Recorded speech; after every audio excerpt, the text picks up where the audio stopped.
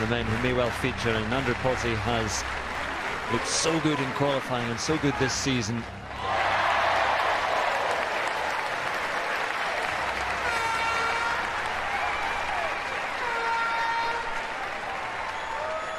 And the buzz and the cheers from events in the field.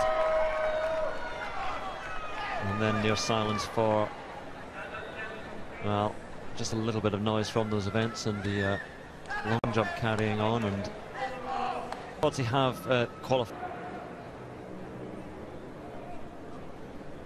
So finish in the top two, and a trip to Rio is guaranteed. The final of the men's 110 metres hurdles.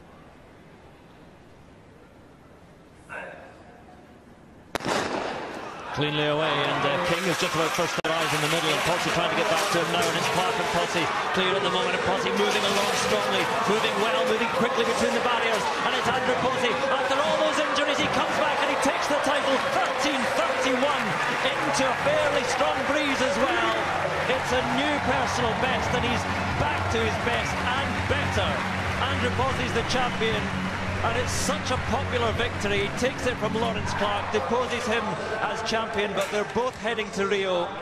And the two men with the quickest times are on their way to Brazil, but the champion is Andrew Pozzi, and that was superb.